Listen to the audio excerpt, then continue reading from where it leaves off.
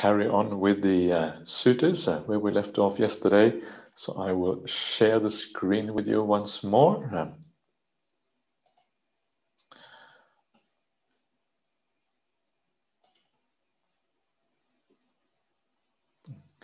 Okay, so here we are. So just to remind you, we are looking at the Satipatthana Sutta, this sutta about meditation practice. And we have been looking at the 4 Satipatthanas so far. We have been looking at the first 3. Now we're looking at the 4th one called Dhammanupassana, translated here as the observation of principles. And the idea is to understand the nature of causality. Why is it that certain qualities arise? And why is it that other qualities do not arise? And I pointed out yesterday that the 2 main aspects of the contemplation of Dhamma is the observation of the 5 hindrances and then the observation of the 7 factors of awakening. But there are also a few other exercises, if you like, as part of the Dhammanupassana. One of them is the contemplation of the 5 aggregates. It only exists in the Pali, not in the other sources. But let's just have a quick look at it anyway, since we are here, just to go through it. So this is what's coming up next here. So this is how it is described in the Satipatthana Sutta and also elsewhere in the suttas as well. So furthermore, a monastic meditates, or anyone really, meditates by observing an aspect of principles with respect to the 5 grasping aggregates. And how does a mendicant meditate observing an aspect of principles with respect to the 5 grasping aggregates? It is when a mendicant contemplates, such is form, such is the origin of form, such is the ending of form, such is feeling, such is the origin of feeling, such is the ending of feeling, such is perception, such is the origin of perception, such is the ending of perception. Such are choices, such is the origin of choices, such is the ending of choices. Such is consciousness, such is the origin of consciousness, such is the ending of consciousness. So what exactly are these 5 aggregates? And the 5 aggregates are just really your experience. Yeah, right now you are experiencing the 5 aggregates. There is a feeling related to the experience right now. There is an aspect of form because your body is there. You can see the body, you can feel it. There is an aspect of perception. Yeah, you are perceiving what is going on in a certain way. Yeah, seeing the suttas, hearing the talk, and these kind of things. It's perception. We make sense out of what is going on through perception. There is a choice. The choice is the choice to attend to what is going on. And then there's the consciousness, which is the awareness behind everything, to know that things are happening here. So the 5 aggregates are really quite straightforward in this sense. They're just the experience that we have moment to moment, yeah, during ordinary life or during meditation or really at any time at all. So you can see here that the contemplation of these aggregates comes towards the end of the path, yeah, towards the end of the practice, because this is where we kind of uncover the nature of these 5 aggregates. The reason why the Buddha divides the experience up in this way is because this is where we tend to have a sense of self in regard to our experience. And because this is where we tend to have a sense of self, and one of the purposes of meditation and insight is to kind of uproot this idea of a self, to see it as an illusion, to see it as something that has no real reference in reality. It doesn't refer to anything that exists. So this is where that sense of self tends to you find it in these areas, and this is why we contemplate these things in this way. I will show you in more detail later on how we can do this contemplation. I will show that once we come to the Anapanasati Sutta, the mindfulness of breathing. But the main idea here is to understand what form is, how we experience that, and then to see how the form comes into being, how it originates and how it ends. And all of these things can actually be experienced in your meditation, at least temporarily, at least to some extent, even straight away as we do the mindfulness of breathing. And then later on, it becomes even more profound as you see this as a real insight into things like dependent origination. So I will leave that aside for now, because otherwise we're going to take too long. We'll come back to this later on. And so you meditate observing the aggregates internally, externally, etc. That is how a mendicant meditates, by observing an aspect of principles with regard to the 5 aggregates. Then we come to the sense fields. And again, this is not a core aspect of the Dhammanupassana. It is not, but it is still interesting. So let's have a quick look at how the sense fields are contemplated in this way.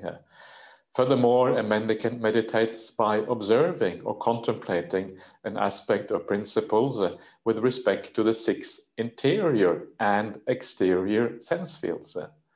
And how does a mendicant meditate in this way? It is when a mendicant understands the eye, the sight, and the fetter that arises depending on both of these. They understand how the fetter that has not arisen comes to arise, how the arisen fetter comes to be abandoned, and how the abandoned fetter comes to not arise again in the future. So you understand the eye and sights, so you understand that entire world, you understand the limitations of that world, you understand that it only has such a potential, and the potential stops at a certain point. And in other words, by understanding the limitations, you understand sort of the degree of happiness you can expect by seeing things, and then also the degree of suffering or problems that arises with the eye and sights. The eye and sights are not really entirely separate. The eye and sights are very closely related to each other. Whenever we have an experience through the eye, we see things, there's always the eye and sights kind of arise together. So they arise together, and when they do, there's also consciousness present as well, and that's when we have an experience of seeing something. And then you have the idea of the fetter that arises independent of these. And the idea of the fetter is just that when you see something that you enjoy, then of course you tend to like that thing, and then you get attached to those things. And this is kind of how these fetters arise in the world when we enjoy things through the eyes. And the reason why the fetter arises again is because we don't see the downside of seeing. We don't see its limitations. We don't see its impermanence. We don't see how stressful it can be to always have these 6 senses operating in us. The eye, the sense of sight is actually it takes up a lot of mental capacity. Sometimes if you feel tired, you close your eyes. This is why we close our eyes also when we sleep at night, or even if you're just tired, you may close your eyes, because by closing your eyes, you're shutting out a large disturbance coming from the world. So one way of thinking about the idea of sights is actually as a disturbance, something that takes up a very large amount of mental capacity. And when you shut it out, you tend to feel more peaceful. So this is how you can see the fetter that arises, but then you see how you abandon that fetter, because you understand the downside of the fetter in this case. And part of the fetter here is also, as I mentioned yesterday, is actually the being fettered to the eye itself. The very fact of seeing, you are attached to the idea of seeing. And that also is a problem, because if you have too much strong attachment to the idea of seeing, then again, you will only be able to take your meditation so far. And it will stop at a certain point because you have to abandon the very fact of being able to see, to go really deeply into meditation. Yeah, so you understand how the unarisen fetter arises, how the arisen fetter comes to be abandoned, by seeing the downside of this, and how the abandoned fetter comes not to arise again in the future. And that is when you fully understand this, and then you abandon the craving for this. Let's just stop there, because I don't want to go too much into detail on this. This is all good. These are all important things, but this is at the very end of the path, usually after we have attained the samadhi. So I still want to talk a little bit more about the attainment of samadhi and how we get to there, because that is really the critical part. The insight then often tend to happen as a matter of course. So then this is how you abandon the fetter in relation to the eye and sights. And then you do the same in regard to the other senses. So you understand the ear, the sounds, and the fetter that arises depending on these things. You understand the nose and the smell and the fetter that arises independent of those things. You understand the tongue, the taste, and the fetter that arises independent of this. You understand the body and the things that you touch, the touches and the fetter that arises dependent on these two things. And then you understand the mind and the thoughts. Thoughts here are Dhamma. These are just the mental content, anything we are aware of in the mind. And the fetter that arises independent on both of these. And you understand how the fetter that has not arisen comes to arise. How the arisen fetter comes to be abandoned, and how the abandoned fetter comes to not arise again in the future. So the same idea with the mind. The most important thing is to abandon the 5 hindrances, because this is what stops you from attaining going into deep samadhi. But ultimately, you have to get rid of the fetter in regard to all the 6 senses, regardless of your mental content, regardless of what these things are about. So you will notice here that it is not the sense itself that it is the problem. It is not the object of the sense itself that is the problem. It is okay to see. It is okay to have sights. The problem is the attachment and the craving that arises independent of those things. And the attachment and the craving are different from the actual sense. So you can still see, you can still enjoy sights, but you can abandon that attachment that relates to both of them. So that is the 6 senses in brief. And now we come to the part which I think is more important because it is about what I consider the original part of the Satipatthana Sutta. The thing that goes most likely goes all the way back to the time of the Buddha and it has more claim to being an authentic part of the Satipatthana Sutta. And this is the observation of the awakening factors. These are the sambojjhangas, the satta sambojjhangas, the 7 factors of awakening. So this is what the Buddha has to say. Furthermore, a mendicant meditates, a monastic meditates by observing an aspect of Dhamma principles in relation to the 7 awakening factors. And how does a mendicant do this? It is when a monastic or a layperson or anyone for that matter who has the awakening factor of mindfulness understands, I have the awakening factor of mindfulness in me. When they don't have the awakening factor of mindfulness in them, they understand, I don't have the awakening factor of mindfulness in me. They understand how the awakening factor of mindfulness that has not arisen comes to arise, and how the awakening factor of mindfulness that has arisen becomes fulfilled by development. So again, you can see here, it always starts off by knowing the thing that we're trying to understand. You know that you have the factor of mindfulness, or you know you don't have it. And so you you develop these things and you become aware of what it actually means to be truly mindful.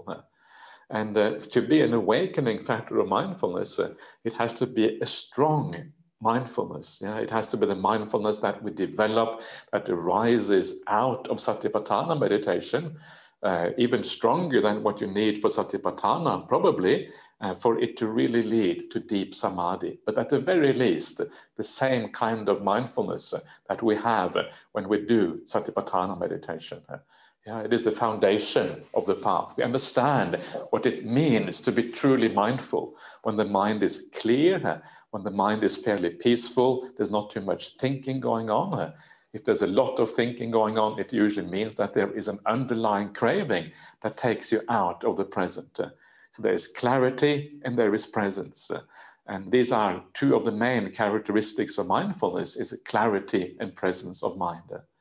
So you know whether this is really there, you know if it is really strong, yeah, you know the various degrees to which there are mindfulness, and you will notice that mindfulness always increases. As your meditation improves, as you gain more insight into the path, mindfulness actually becomes stronger. There is a minimum mindfulness required to meditate, but beyond that minimum mindfulness, there is a continuous improvement until basically you become fully awakened. And when you become the Arahant, that is when it reaches its maximum strength. Or you can say it reaches its maximum strength in the jhanas themselves, like the fourth jhana or something. Yeah. And then you know how to, the limitations of the mindfulness factor, you know exactly what, how it works, what it means, and then you know how it arises, yeah, how it comes to be. So how does it come to be? And this is one, in a sense, what we have been discussing throughout this course, how to be mindful. Yeah, and the simple answer to that question is, well, really the way to be mindful is to practice the first 6 factors of the Noble Eightfold Path. We have been talking about right view to quite some extent, and even more important perhaps, or just as important, is the idea of sila, the idea of kindness, the idea of morality. And it's very important to understand it when we talk about morality in Buddhism, when we talk about sila, when we talk about kindness. It is a very profound thing, yeah? And when we talk about that, if you look at the Noble Eightfold Path, you have first right view, then you have right intention, and the next 4 factors, yeah, half of the factors of the Noble Eightfold Path are all about sila. Half of the path is about sila. And I think that says something about the importance of this factor. Yeah, this is where a lot of the effort has to be put in actually practicing sila. We think sila is obvious. We think sila is the 5 precepts. We think sila is something that we can do quite easily. But that is a misunderstanding of sila. Sila is very profound. It only becomes fully perfected when you become a stream enter. And even then, it is not 100% pure. That full purity comes later on when you are an anagami or even an arahant. So it's actually very profound. And it has to do with our whole attitude to the world, how we perceive other people, how we think about others, and all of these things are part of this. And unless you purify this to a high degree, your mindfulness will always be a little bit not powerful enough to really be a factor that leads you to samadhi, that leads you to the very deep states of meditation. So you become more aware of the importance of all of these things. If you really want your meditation to work, that is what you have to do. This is where you, the possibility of gaining strong mindfulness actually lies. So make sure that that sila is empowered to the maximum way. Then meditation becomes possible, or mindfulness becomes possible, which means meditation becomes possible. So that is how we have to practice in the longer term, yeah? And in the short term, if you are just kind of within a single meditation, well, within a single meditation, it is often just a matter of allowing the mind to relax, yeah? Letting go of the world a little bit, bringing in some ideas of just recollecting some positive things, yeah, and remembering a bit of right view, and then allowing your mind to become mindful based on that. But your ability to do that in a single meditation will depend on how you have developed your mind throughout the day for all those years in advance. All of that comes together in the single meditation. All that development over all that time, that is where it becomes kind of critical. So this is how mindfulness arises, yeah. And I think it is a place where people often go wrong, and this is why I emphasize this so much, because some people have good mindfulness already, but I think a lot of people that don't really understand properly how to give rise to mindfulness.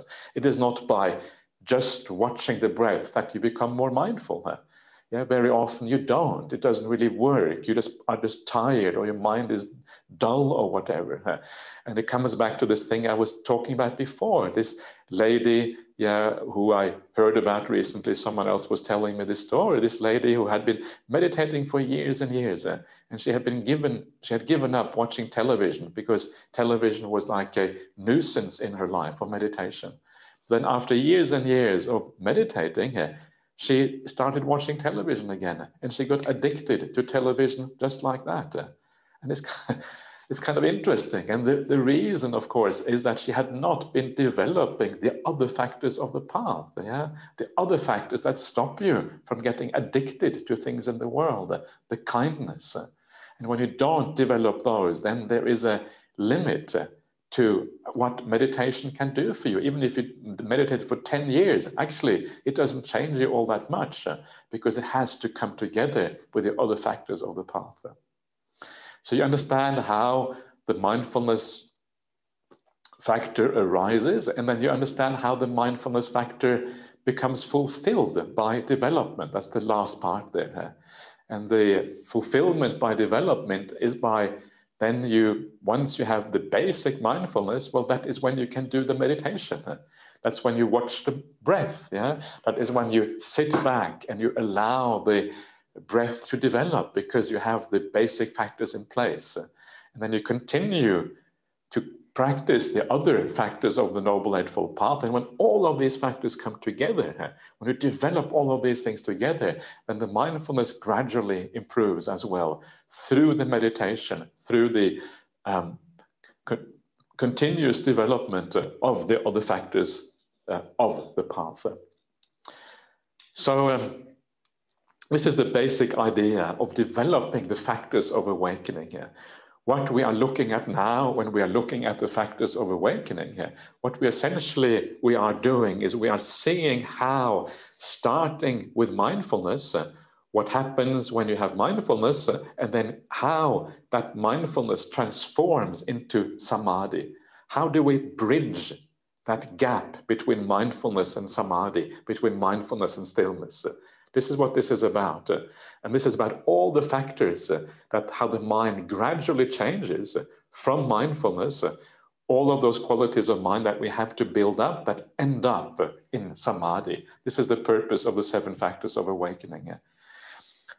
So let us go a little bit further with this. So then you have the other factors of awakening here. Yeah, you have the factor awakening of investigation of principles, yeah, the Dhamma Vichaya factor of awakening. You have the energy factor of awakening. You have the rapture factor of awakening. Energy is the Virya, rapture is the Piti that we have on this path. And you can see here how we are building up the qualities of the mind. And the idea here is to develop these qualities, all leading to samadhi, leading to stillness eventually. So investigation of principles, what is this all about? And what this is about, remember what we're doing here is we are watching the breath, we're doing Satipatthana practice. And as we do Satipatthana practice, we have to overcome all the hindrances. Yeah, we have just looked at the 5 hindrances before. And so the investigation of principles is really very similar to that. It is similar to that in a sense, it is about understanding what are the good qualities of mind, what are the bad qualities of mind, What are the wholesome qualities of mind? What are the unwholesome qualities of mind? What are the blameworthy qualities of mind? What are the blameless qualities of mind? What are the bright qualities of mind? What are the dark qualities of mind? So we start to understand the various qualities of mind, what it is that leads towards deeper samadhi, deeper meditation, and what it is that it's away from deeper samadhi and deeper meditation. This is what this is about. So we investigate the mind. Dhamma vichaya. Vichaya means investigation or examination, and then understanding these qualities in the mind. So how does this factor arise? Well, this factor arises simply by doing meditation and then investigating a little bit. And you will have noticed that one of the things that I do at the end of the meditation is always to ask the question, well, why did the meditation work? Or why did it not work? Yeah. So you investigate a little bit about what's happening in your meditation. And then when you look back, you will see, well, what are the good qualities? What are the bad qualities? How do they come to be? What is it that how do I pay attention to these things? What are the things that I establish in the mind? What is the perception I use that actually makes the meditation work?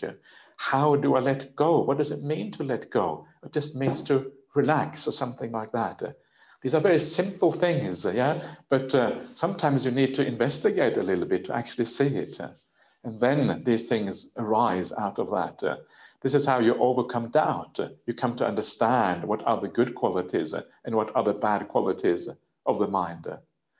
So the arising of the investigation of these things, and then how you fulfill it by keeping on investigating all the way until you reach samadhi. And that is when you know finally, fully, what are the good qualities and what are the bad ones. Only when you come to samadhi do you know that fully. So you develop the awakening factor of investigation of principles. So let's carry on. So I will bring up the screen again. And so here we are. So we are looking at the factors of awakening, and we're looking at how they arise, how they come about. And so here the next one is the energy factor of awakening. Yeah. And again, we have to understand this in the same way. You have to know what it means to have the energy factor of awakening. You know what it means when it is absent. You know how it arises and how it becomes fulfilled. And the energy factor of awakening, well, that is the energy of the mind. It is not effort. It is different from effort. Energy is the natural energy. Even if you are completely relaxed, yeah, the energy is there in the mind. The mind is naturally energetic. And that energy can become stronger and stronger the deeper your samadhi is, the further on you are on the path, the more powerful that energy of the mind can be. Yeah, so this is something again that you experience.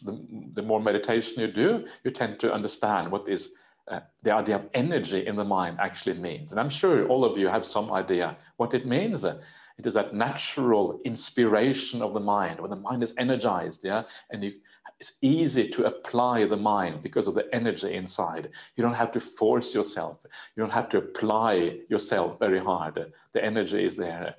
The opposite of energy is when the mind is kind of dull and drowsy and lethargic and all of these kind of things. That is opposite of energy. Yeah.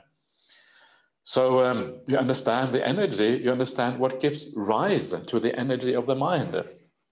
And what gives rise to the energy of the mind is, well, first of all, some degree of application. You have to apply yourself to some extent initially. And then as you apply yourself, eventually the energy starts to arise if you apply yourself in the right way. Another way that energy arises is because you are inspired by something. Inspiration is very closely related to the idea of energy. Yeah. So if you are able to inspire yourself by, the fact that you have all these kalyana mittas in your life, you inspire yourself by reflecting that you are so fortunate to have the Dhamma in your life. You inspire yourself by looking at your conduct. You think, yeah, well, actually, I'm really happy with my conduct. I'm living much, much better now. or you inspire yourself by some kind of action that you have done in the past, or whatever it is, but it has to be a spiritual inspiration, not an inspiration that comes from worldly things. It has to be related to the spirituality in a certain way. Yeah, that energy that comes from that is what we mean, and that is how you develop that energy, by reflecting on those things in the right way.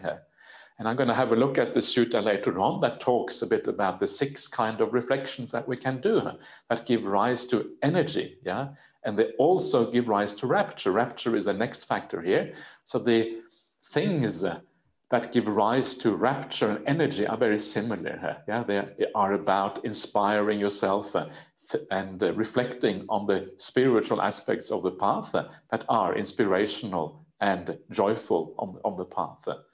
And then you keep on practicing in this way.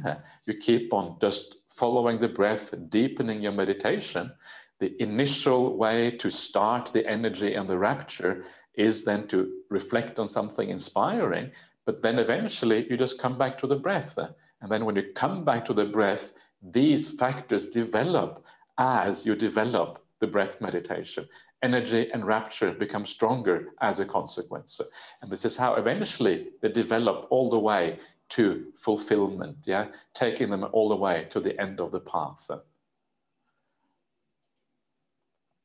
Then you have the awakening factors of tranquility, which is the next one. And these factors are now becoming very profound factors. Yeah? Now we are talking about very profound states of mind. And for the most part, the awakening factor of tranquility just happens as you keep on developing your meditation. So you learn how to meditate properly. You learn how to let go. You learn not to control your meditation. You learn how to withdraw the will. The will is the enemy of tranquility. The doing of the meditation, the agency that we have in meditation, is the enemy of tranquility. So it's the ability just to stand back and to allow the process to happen. And this is getting quite easy at this point, yeah, because you already have energy, you already have a rapture, so you don't really need to do very much at all. In fact, standing back, allowing the process to happen becomes easier the deeper your meditation is already.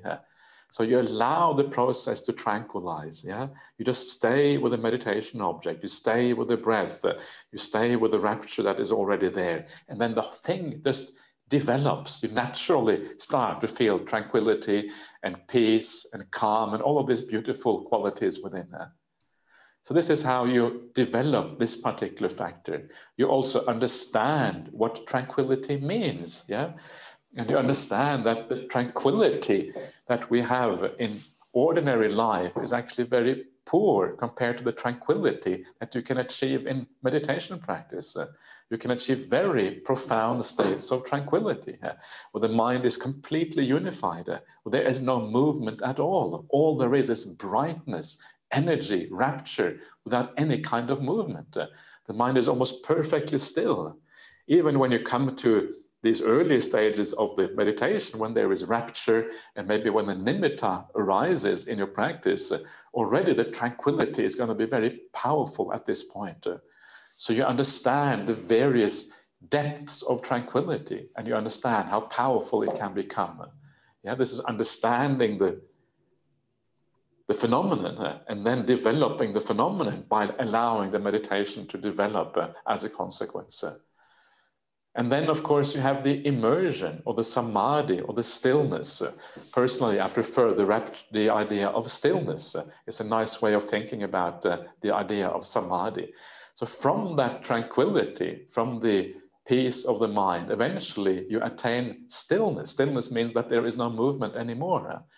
And that stillness, you know, there are degrees of stillness, just like there are degrees of tranquility. But stillness is a more profound idea here than tranquility. It is the complete immersion where you are completely within the object. Yeah, that is that you are watching, or completely within that experience itself. And that tranquility, the immersion, why does it happen? It happens because you develop the meditation even further. Yeah, you allow the meditation to happen. You don't do anything at all. And then you just eventually, one day, when you let go enough, then the samadhi becomes complete.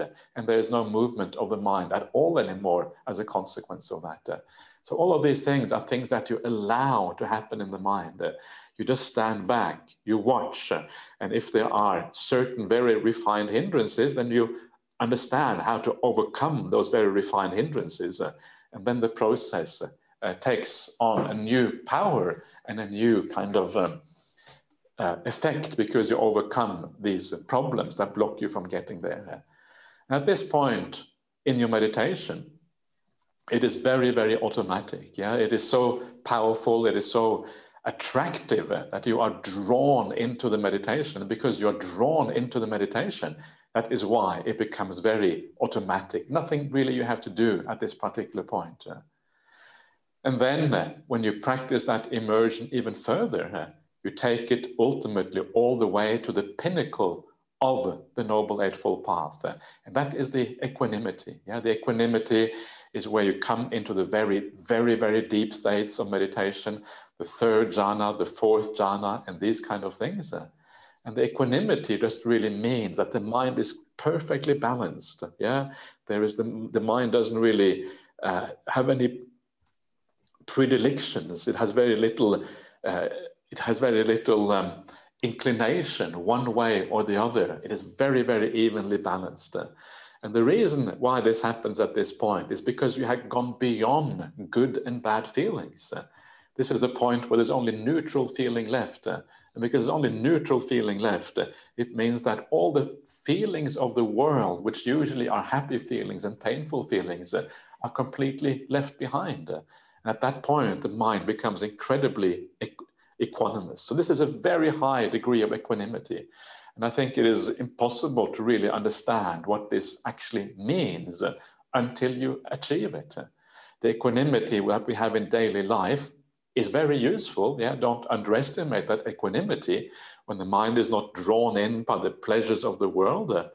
But even though it is useful, it is a very poor quality compared to the equanimity that you achieve when you achieve very, very profound states of samadhi. So really you have to get there. You can get some idea what it means. Yeah, it means the mind that looks on. Upeka is the Pali word. It literally means to look on. You're able to look on with a perfectly poised and balanced mind, not being attracted to anything, not being repelled by anything. You can take things in exactly as they are because the mind is in perfect balance. That is really what it means. So you understand what this factor of equanimity, when you have it in you, you know that it is there. Yeah, you understand the full meaning of this. When it is absent, you know that it is absent. And then you know how it develops through this process of samadhi, coming to the very completion of samadhi at the very end. And then you know how you fulfill it by development. And it is fulfilled usually in the fourth jhana, or you can say its real fulfillment, of course, is also at the very end of the path, when we come to the, when you become an arahant and these kind of things. That is a very final fulfillment of these things. So that is the 7 factors of awakening in brief. And to a very large extent, these tend to unfold just within the meditation experience. That is where they happen. Yeah. Sometimes they can happen a little bit in daily life. Suddenly you feel a bit of joy in daily life. And that can be like a sign, yeah, that these factors are being developed. But usually these things happen within the meditation practice, especially the deeper aspects, the tranquility, the samadhi, and the equanimity, of course. So let's move on. And then it says that you observe an aspect internally, externally, and both internally, externally. So this is about understanding that these are universal principles that happen to all beings. And then you have the liability to originate, vanish, and originate and vanish. Well, we have really seen that already, especially the arising side of this, whether you have them or not. So it's a bit redundant to see it again. And then you have the mindfulness is established that these principles, these dhammas exist to the extent necessary for knowledge and mindfulness. So this usually means, in my understanding, that there is a degree of knowledge and mindfulness, but that you are still developing it further. And eventually you meditate independent, not grasping at anything in the world. And this is where you are fully developing these things, because they can only fully be developed by non-grasping. As long as you are grasping, it is as if you have a vested interest in things, and then you will not be able to go beyond those things. And that is why your meditation will stop or will be limited by that grasping. And that is how a mendicant meditates, by observing an aspect of principles with respect to the 7 awakening factors. So that is the most important one, together with the 5 hindrances, on this as part of the Dhammanupassana. Now we can come to the very last one. The last one is the contemplation of the 4 noble truths. So let's have a quick look at that one, even though it is quite clearly not part of the original sutta. It is still worth having a quick look at. So let's see what it says about the 4 noble truths. So the truths. Furthermore, a mendicant meditates, a monastic meditates, and anyone meditates by observing or contemplating an aspect of principles with respect to the 4 noble truths. And how does a mendicant meditate, observing an aspect of principles with respect to the 4 noble truths? It is when a mendicant truly understands this is suffering. They truly understand this is the origin of suffering. They truly understand this is the cessation of suffering. They truly understand this is the practice that leads to the cessation of suffering. So this is a very advanced stage of meditation, because what we are really seeing here, truly understanding the 4 noble truths, well, actually, it is only the stream entry who does that. So what we are really talking about here is stream entry. That's really what this means. So if you truly understand these things fully in this way, actually we're talking about the insight into stream entry itself. Of course, you can understand these things to a slightly lesser extent, and that is what the right view we have been talking about all the way through is about. The right view of understanding the difference between suffering and happiness on the path. And as you do that, you are, in a sense, approaching a little bit the idea of the 4 noble truths. That's how we can do that in our ordinary understanding here. But the way it is described here, it is really described as stream entry itself. And stream entry itself, again, is really a result of the Satipatthana, as a result of samadhi. That's where you become a stream entry in this way. So let's just carry on and then just finish off this. I'm not going to talk more about stream entry because that comes at the very end. So let's just finish off the sutta. And so they meditate, observing an aspect of principles, again, internally, externally, both internally and externally. The idea of suffering as a universal truth, applicable to all beings, and the same thing with the other 4 noble truths. They meditate, again, observing the principles as liable to originate, vanish, and both originate and vanish. Or mindfulness is established that these principles exist to the extent necessary for just a degree of knowledge and mindfulness. They meditate independent, not grasping at anything in the world. That is how a mendicant meditates, by observing an aspect of principles with respect to the 4 noble truths. And now comes the more concluding parts of this sutta. Anyone who develops these 4 kinds of mindfulness meditation in this way for 7 years can expect one of 2 results: enlightenment in the present life or if there is something remaining, non-returning here. Yeah, so the idea here is if you practice this mindfulness meditation, which is really just mindfulness of breathing, as we shall see later on, it takes you all the way to the end of the path. Yeah, and this is because it includes the samadhi experiences, as we have seen before. And it says here you can do it in 7 years. Yeah, which is okay. That's kind of interesting. It's one of these kind of conundrums. So why exactly is it 7 years? What about any other number? What about 8 years? What about, why is 7 mentioned in this way here? So let's just read through the I'm not going to talk about this very much because it is kind of a bit of a side issue, but maybe mention it very briefly here. Then the Buddha says, well, let alone 7 years. Anyone who develops these 4 kinds of mindfulness meditation in this way for 6 years, 5 years, 4 years, 3 years, 2 years, 1 year, and then 7 months. What happened to 11 months? Okay, never mind. 7 months, 6 months, 5 months, 4 months, 3 months, 2 months, 1 month, a fortnight, let alone a fortnight. Anyone who develops these 4 kinds of meditation in this way for 7 days can expect one of 2 results. Enlightenment in the present life, or if there is something left over, non-returning here. So the idea here with all of this, it's kind of not entirely clear why the Buddha is saying this. I guess the idea, it is an encouragement, yeah, and the idea is that if you really practice these things, it can happen quite fast. Why does he say this in so many different ways? And the idea here is, well, it depends on what the qualities you come in to the practice with. If you bring with you a lot of really good qualities, maybe you already have a samadhi, well, then it can happen very fast. Yeah, it can maybe even happen in 7 days.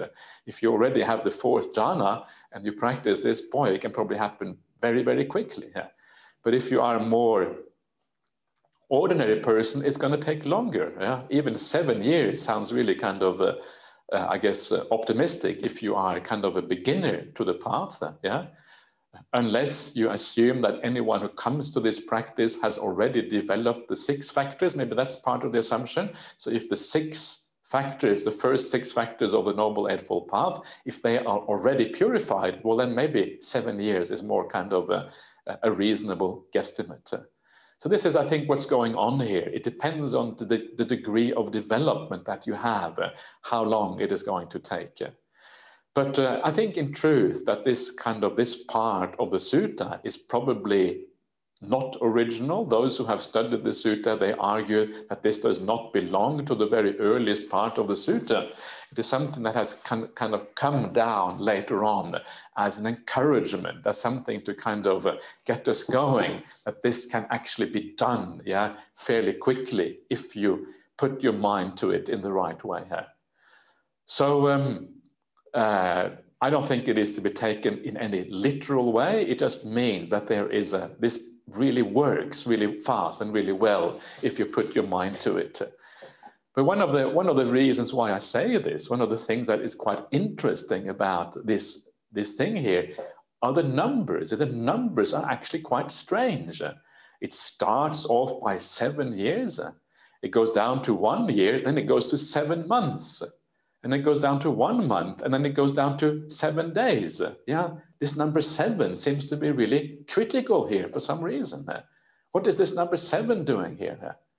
Now, if you go to some of the other parallel versions, for example, if you go to the Sarvastivadin version, it actually is a bit different because it has 11 months, 10 months, all the way down to 1 month. And then it goes down to 7 days. And then it goes from 7 days, from 6, all the way down to 1 day. So in accordance to the Sarvastivadin version, you can become enlightened in 1 day. So I guess if you have everything is ready, yeah, or maybe you're already a stream entry, you already have the 4 jhanas or whatever, maybe enlightenment can happen in 1 day. That's kind of the idea. But in the Theravada version, the number 7 is very prominent. So what is going on here? And I think that what is going on is that this has been pointed out by others, that the number 7 has a very strong symbolic effect. Number 7 is used throughout human history as a number which means unity, it means completeness. It has like a spiritual significance. So when people who are used to these kind of spiritual ideas, and they would have been more common perhaps in the ancient world than they are today, when they hear the number 7, it actually has the spiritual significance of completeness, of fulfillment of the path, yeah, of practicing it all the way to the end. So it has a symbolic, an additional meaning to the literal meaning, which is a symbolic meaning, and that of course adds to the feeling of the sutta. It adds to the ambience, it adds to the kind of the inspiration almost, especially if these numbers have a meaning to you as they may have had in the ancient times. So this is where the idea of a little bit of like mythology almost, yeah, the idea of numerology, the significance of numbers are almost brought into the Satipatthana Sutta in this way. I just thought I would mention that because it is kind of strange how this comes, why it is expressed in this particular way. But really, it doesn't matter so much. I think this last part here probably is some kind of addition that may have happened fairly soon after the time of the Buddha. It may not be original. It's not really all that important. Just a little bit of sidetrack. Sometimes we have to talk about things that are a little bit different, just to kind of make it more interesting. Yeah. So let's come to the very last part of the sutta. And then the Buddha basically just repeats what he says at the beginning. The 4 kinds of mindful meditation are the path to convergence. Yeah? They are the path to samadhi, literally. That's what that would mean. And then the kind of broader idea of Satipatthana. They are in order to purify sentient beings, to get past sorrow and crying, to make an end of pain and sadness, to end the cycle of suffering, and to realize extinguishment.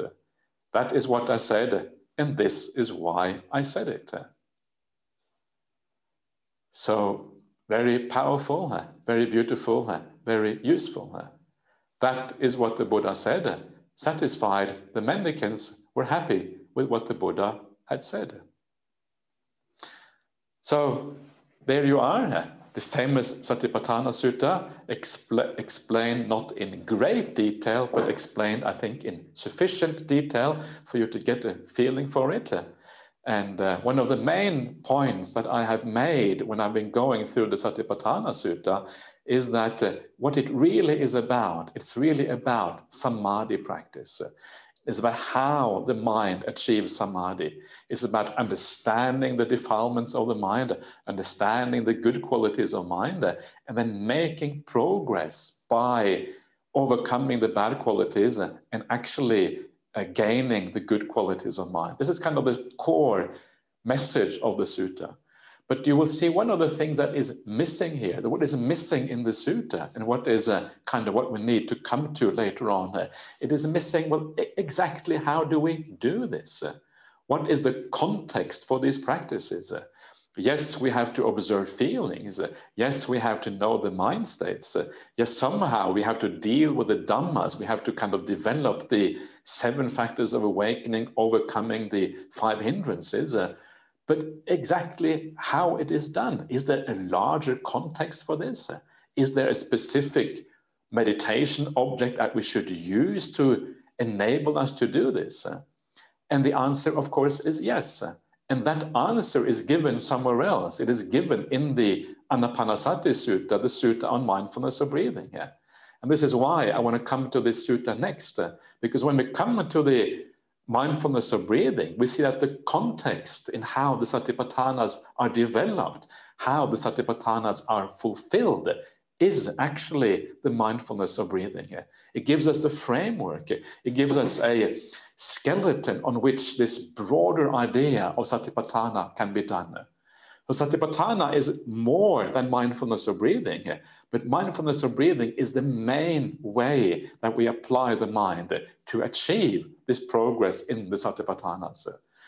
Satipatthana is a bit more, because we have seen that it is also about the 31 parts of the body. It is also about gaining some degree of insight and understanding of how the mental processes actually work. But still, it comes back to the one main thing, and that is anapanasati. And that is what we're going to talk about after lunch today. So let's, before we do anything more, let's just do a little bit more, have another short break, and then we'll do a bit of Q&A before we head off for lunch.